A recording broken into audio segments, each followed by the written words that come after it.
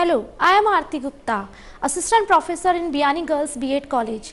Welcome you on behalf of Guru KPU.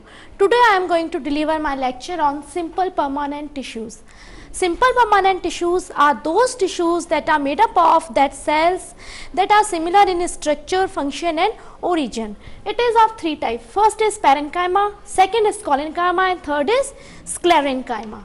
First, parenchyma. Parenchyma tissues is made up of isodiametric living cells. These cells have thin cellulosic deposition on its cell wall and have intercellular space.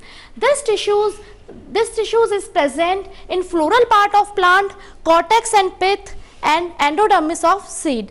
Its main function is to store food. Next is collenchyma.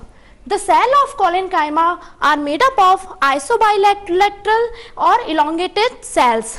These have pectocellulose deposition or unevenly pectocellulose deposition on its cell wall. It gives elasticity as well as mechanical strength to the plant. So it is known as living mechanical tissue. It is present in hypodermis of dicot stem. Now next is sclerenchymatous tissue. Sclerenchymatous tissues is made up of dead cells having lignin deposition. Sometimes there is cellulosic deposition also present as in cotton and flax. Now it is made up of this sclerenchymatous tissues cell wall occurs pits on its walls. Now this is present on older parts of the plant and it gives mechanical strength to the plant.